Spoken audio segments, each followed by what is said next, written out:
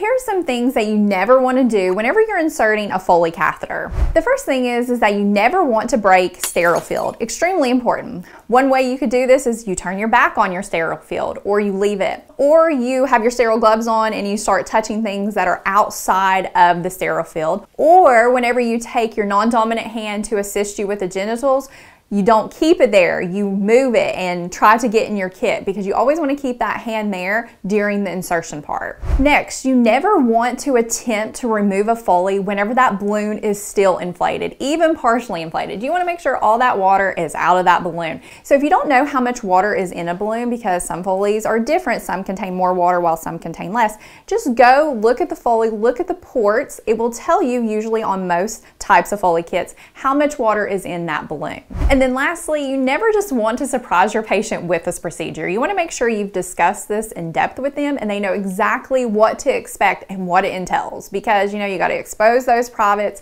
You want to tell them that, but you want to keep them covered up as much as possible and let them know whenever you actually have to go and touch that area, so they'll be a little bit more comfortable during the procedure.